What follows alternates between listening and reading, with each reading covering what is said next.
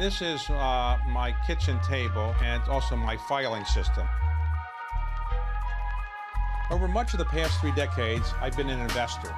The highest calling of mankind, I've often thought, was private equity. And then I started interviewing. While I watch your interviews, I know how to do some interviewing. I've learned in doing my interviews how leaders make it to the top. I asked him how much he wanted. He said $250. I said fine. I didn't negotiate with him, and I did no due diligence. I have something I'd like to sell, and how they stay there. You don't feel inadequate now because being only the second wealthiest man in the world, is that right? One of the most impressive people I've ever met in the business world is Mellody Hobson. She's the co-CEO of Ariel Investments, a leading minority-owned investment firm in Chicago. She's also chairman of the board of Starbucks and a member of the board of directors of J.P. Morgan. I had a chance to sit down with her recently to talk about an incredible business career and now an incredible philanthropic career as well. Right now, you are the chairman of Starbucks. You are, I think, the only Black female who's the chairman of a major Fortune 500 company. Is that right? Correct. Is that a surprise to you in this day and age that not one other Black female is the chair of a major company and public company? Yes, absolutely. I think it's quite disappointing. And you see any progress in this area? In terms of being chair, I don't know. There may be people out there who are headed for the chairmanship, but right now, just the idea that out of 500 companies in the Fortune 500, I'm the only one today, the second only in history. Ursula Burns was the executive chair of Xerox. That is just a poor statement about our society and where we need to be when it comes to race in this country and gender. You have been very active in trying to get more African Americans on corporate boards. And in fact, you have a conference that you host.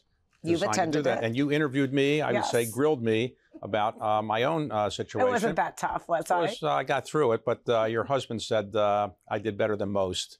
But in any event, so why are you so interested in this area, and what progress do you think you've made in getting African Americans on corporate boards? This has always been a big deal to us at Ariel. I think it has a lot to do with our founding as the first minority-owned investment company in the nation. Back in 1983, we'll be 39 years old in a month. And I think it also has a lot to do with the fact that we recognize the boardroom is where all the power is. And at the end of the day, in order for a company to be world-class, and that's what we aspire to invest in, we think you need all perspectives around the table. And you certainly need to understand all of the potential preferences of the customers that you have, the buyers that you have, what have you. And so at the end of the day, we think a diverse boardroom is essential to the well-being of a company and its stewardship. And I say this all the time, that companies that don't really understand this are committing corporate suicide.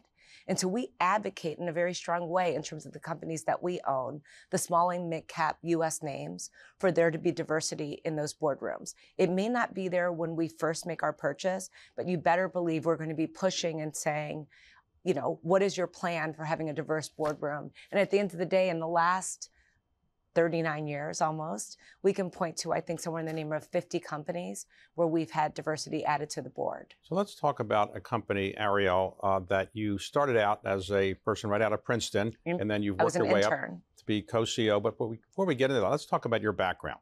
You are from where? Chicago. And you grew up in a very wealthy family? No. Just the opposite. I grew up as the youngest of 6 kids. My mom was a single mom. I was really late in my family, so my siblings are 20 plus years older than me. They always joke that I was found on the doorstep. And my mom worked extraordinarily hard. She was in the real estate business, and it was, I don't even call it feast or famine or food, not feast. And she really struggled a lot. We used to get evicted. I tell these stories all the time because they were foundational to who I am.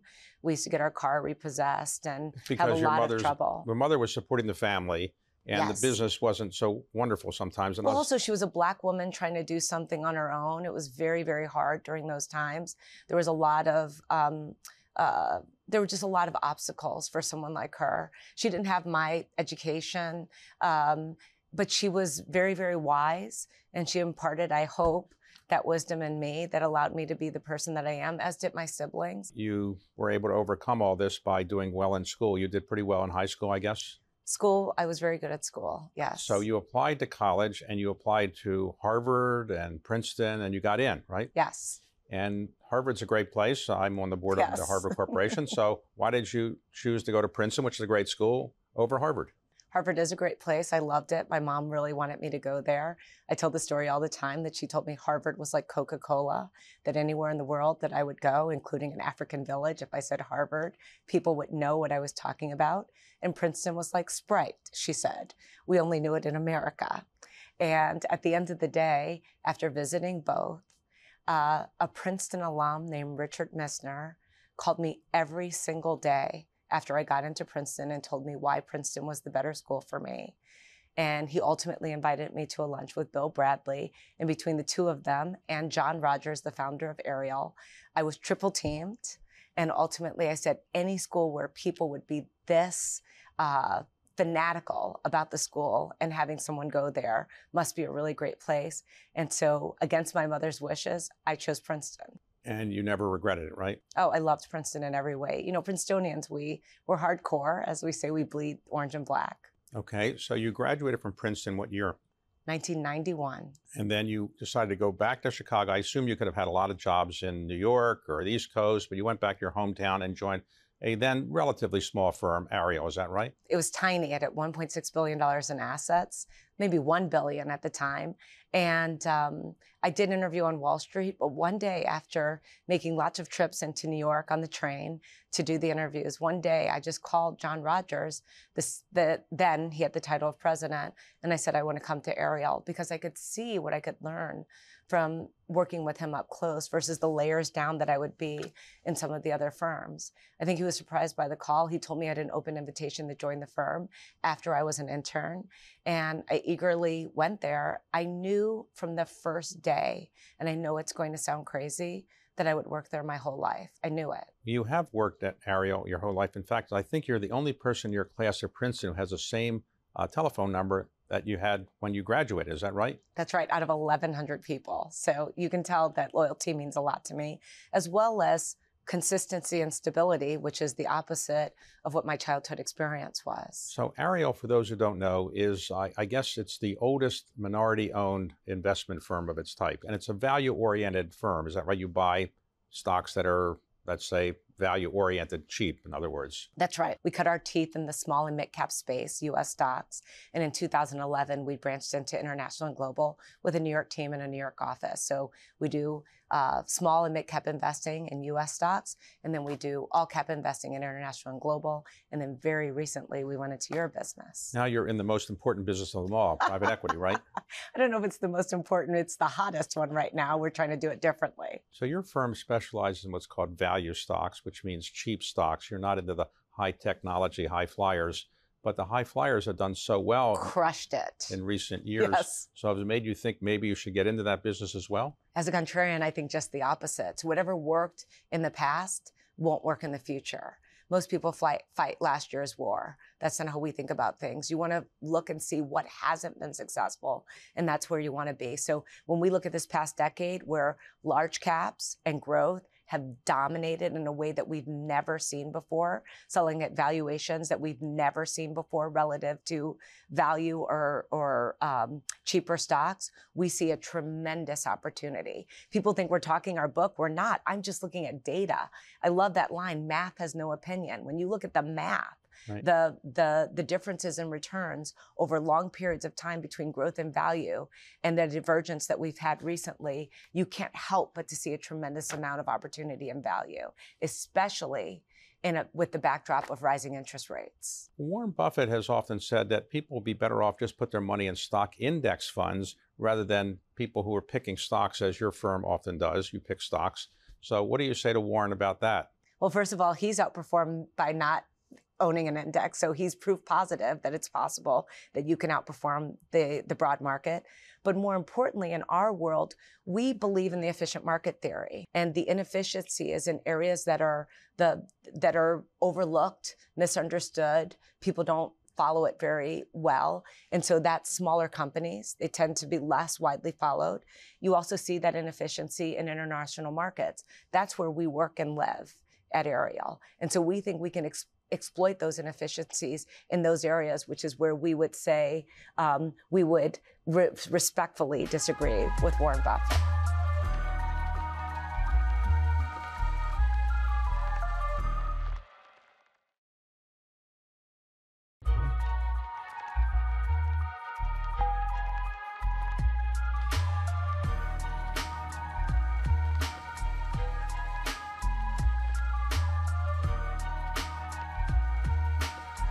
Let me talk about Starbucks for a moment. You've been on the board for how long? Wow, a long time, since 2006. Okay, and when you got on the board, did you have to go to Starbucks every day and I go to check in? Starbucks a lot. And Yes. when you check in, do you have to wait in line like everybody else? Yes, I wait in line like everyone else. That's an important part of the process, to see how everything's working, how long it takes, what's happening in the store. But now that you're the chair, when you walk in any Starbucks in the world, they must have your picture there. They know you. That does not happen. It's actually like being a secret shopper. It's pretty good not to be recognized in any way, so that you can truly assess how things are going. I take pictures of the cases. I do all sorts of things when I go in now. So what's your favorite drink, can you say? Is that a state secret? I make a joke about this. So I like my coffee black like me. Okay. Now, Howard Schultz has been a mentor to you a bit. Is that correct? He's the founder of Starbucks. Sure, for sure. Very important. So what did he do that made Starbucks so successful? There are other coffee chains around the world, and it wasn't like he invented coffee chains. What did he actually do that made it the biggest in the world? He really started off from the very beginning saying that he wanted to create a different kind of company, and that he had this point of view about leading through the lens of humanity. It sounds like it could be a cliche, but it's not at all. It is very much in the DNA of the company, how we look at things, how we do things. It's always through this point of view of people. And so at the end of the day, I think he put people first, not only in terms of the partners of the company, but also in terms of the customer. And at the end of the day, that is what has made the company so great. Okay, so today you're coming to New York for a board meeting of JP Morgan, which is, I think, the biggest bank in the world, or at least by market capitalization. Eighth largest, I think, and in the world. Well, and in terms of American banks, it's the Yes. largest. Yeah. And it's led by Jamie Dimon, who's been the CEO for quite some time. So as a board member there, what is your responsibility? Is it to help the bank grow? What have you learned from Jamie Dimon? Is he a mentor to you as well? So we'll start off with any board role, you're a fiduciary for the shareholders. Howard is the one who taught me this best. He told me that every time he sat in the room, he pictured two chairs and that were empty. One chair was a partner at Starbucks, another chair was a shareholder. And he said, when you're in that boardroom, be proud of everything you say to those two chairs. And I've taken that to heart. And I do the exact same thing when I'm at JP Morgan. I assume that there's an employee sitting in the room of JP Morgan and that there's a shareholder in that room. And I am supposed to look out for them. That is my job. And in terms of what Jamie has taught me, Howard and Jamie have taught me different things. Obviously, I've been with Howard for a very long time, and I think he molded me as a person in terms of my professional self from watching him, especially for so many years and so up close. With Jamie, I haven't been there as long, but what I can say to you is I've learned without a question how he has put a world-class team around him to run an extraordinarily complex business. And at the end of the day, you're only as good as your people. I think that is what I see and I've learned from Jamie. Another initiative you've been involved with, which is to get JP Morgan and other companies to invest in minority-owned businesses. And how is that going? So the initiative is really targeted at growing sustainable minority businesses by bringing two things together, capital and customers. We think people, when they talk about growing minority businesses, they often over-rotate on this idea of access to capital. We think access to customers are just as important. And it's actually, this became clear to me. John Rogers used to talk about that all the time, saying customers, Mellody, customers grow minority businesses. And then I sat in the boardroom at JP Morgan and I realized very quickly and clearly, if you've got a fistful of receivables, that bank will lend you money. And so the idea is, how can you create sustainable minority businesses of scale? And we think you can do that by becoming tier 1 suppliers to Fortune 500 companies, because those companies are looking to diversify their vendor list, both literally and figuratively, especially after COVID. So how is that going? Are you raising the money? Or you started investing that fund yet? It's going very well. So we're just off to the races. We announced on February 17th. We feel very good about our progress. We can't say a ton because we haven't had our final close yet, and there are a lot of rules around this, but we are very, very optimistic. Many people who are minorities feel, and African Americans, Latinos, others who are not in majority status, not white, feel that the system is built against them. In fact, I believe when I was growing up in the American dream, but I'm white and I believed in it, and I've lived the American dream, but many people who are minorities don't any longer believe in the American dream. They don't think they can rise up. Your hometown of Chicago has had lots of problems, of course, What do you say to these people about whether this country really still exists for the American dream? Is it possible for people to do what you've done? So first and foremost, I'm an example of the American dream being possible, and I can't in any way say that that's not the case. I didn't come from anything. I didn't know anyone. I had no relationships that I could leverage in terms of what I have become. It was just hard work and effort. And along the way, I got lots and lots of breaks, and miracles did happen. But the American dream to me is alive and well. Now, that said, I'm a capitalist with a capital C, but I think capitalists should be working for more people. Right now, the system is limited. It is not as good as it could be. It's gotten better over time, but it can be better still. And it will be better still when more people of color can participate in the system. When everyone can play, the game gets better. We have learned that time and time again. Reverend Jesse Jackson says it about baseball. It wasn't as good as it could be until Jackie Robinson can play. When everyone can play, when you can have the best competitors competing, you ultimately end up with a better outcome globally, domestically, inside of a company. And so to me, the American dream is possible, but it is failing a lot of people because of some of these racial blinders that exist. Why do you need to be the co-CEO of Ariel? Why don't you just do nonprofit boards, corporate boards, and other things? Anyone who knows me knows that that question doesn't make sense for me. My heart, my love is Ariel. Ariel's my first child.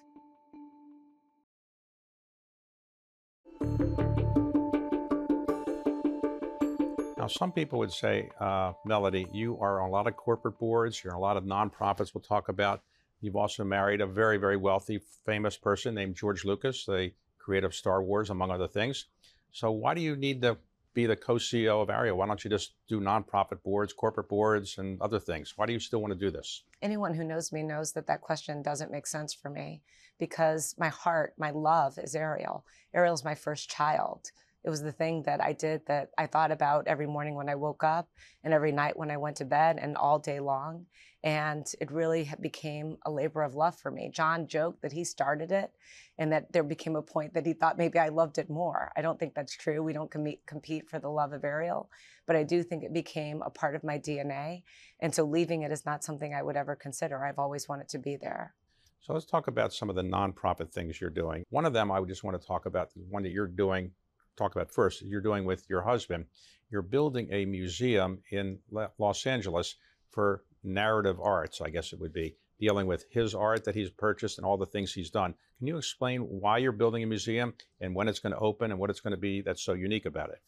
Well, it's the first museum that's ever been built that is dedicated to the art of storytelling, the narrative. So the way to think about it is a story that is told in one frame. Many directors can see this very clearly. When you look at, for example, a Norman Rockwell picture, a painting, you can understand the story just in one frame, one shot.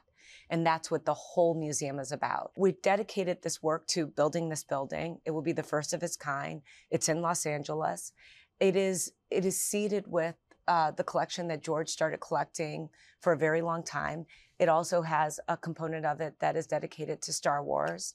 But the bigger issue is to create an environment, a place where anyone can walk in from any walk of life, from a scholar to a 6-year-old, and feel not only like they belong there, but also that they understand what's on the walls. Now, you are, in effect, self-funding this, putting up most of the money for this. All.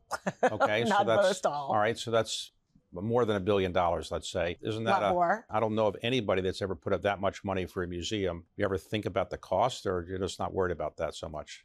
What we have said, and we really do believe this, is that we are holding society's money. So this money is not for us. We have great lives, so please don't in any way think that we're, struggling here. But it really was that the wealth that was created from Star Wars and Indiana Jones and all these things was really quite significant, and we think it belongs back in society. So what's it like to be Mellody Hobson? Everybody knows you pretty much, and you can see anybody in the world you want to see. You have the best, most famous friends in the United States. So do you ever just say, I want to just chill out, relax, get away from all this? And how do you relax? Well, first of all, I just want to put in context that I get to spend time with people who I really admire and respect, who are world-class people. Their fame, many of them are not famous at all, that you wouldn't know, but they are equally important to me. So that is not how I think about any person. that I have a relationship with. What I would say is that my life has exceeded my own expectations. And I think that's why it's very important not to put expectations around what is possible for you or anyone. And in so doing that, I have a great sense of gratitude about all that I've been able to experience and all the people I've been able to interact with, and most importantly, learn from. In terms of what I do when I am relaxing, we are really basic in my house. So we do things like binge watch television, and we usually go to the movies, although we don't do that so much during COVID. George likes to watch in a movie theater with other people, and he likes to experience the crowd experiencing a film, not to watch on his own. And your husband say, well, this isn't a good movie, let me tell you what they did wrong, or he doesn't do that? Well, actually, I love watching a movie with George because he really breaks it down for you. It's not about it being good. I mean, it's much more than that. He will tell you why the story is solid and the foundation of it is good. He'll tell you what's missing. He'll give you ideas of how the movie could be better. And I mean, I've watched a lot of films with George where he's broken them down for me in ways that are just so enlightening. Now, have you ever thought of running for office? You obviously have an outgoing personality. You're very successful. You presumably could get elected in your home state of Illinois, or running for president or anything like that, or serving in the cabinet? No. And the reason is too busy with other stuff, or government is a little complicated for what you want to do? I'm doing what I'm meant to do and what I love. I'm not one of those grass is greener on the other side of the fence people. You could see that by virtue of the fact that I've stayed at Ariel for so long, that I have relationships that extend for decades. I don't think about how do I trade up. That's just not how I think about life. And if I had that calling, I would do it, but that I don't feel that in my heart or soul. I feel I'm better off contributing to organizations like Ariel and Starbucks and JP Morgan. So if somebody says, I want to bundle the optimism and enthusiasm for life that Mellody Hobson has, what is the secret? How do you get to be so optimistic and energetic? And what do you think is the key to that for people who want that? Gratitude. So when you have had the life that I have, every day is a gift. Every day seems like a blessing. Every day feels beyond anything I would have ever expected. And so if that is the way that you have, if you look at the world, I think it ends up being a much better life. You can that doesn't mean days aren't hard. I tell people at Ariel, my worst day is still awesome. I mean, I've had some really bad days, but in the context of what I know that can be really bad, like worrying about where you're going to sleep or where you're going to eat, nothing is that bad, nothing. And it also gives me a great amount of empathy for people who have those struggles. And so because I never forget, I'm always very grateful. And because I'm grateful, I think that I'm supposed to work hard. I'm supposed to do better.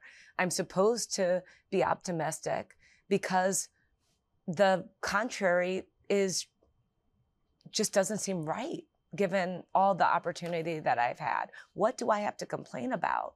It doesn't mean I don't have moments of complaint, but in the big context of my life, I have perspective, and that perspective allows me to have gratitude and therefore to have joy.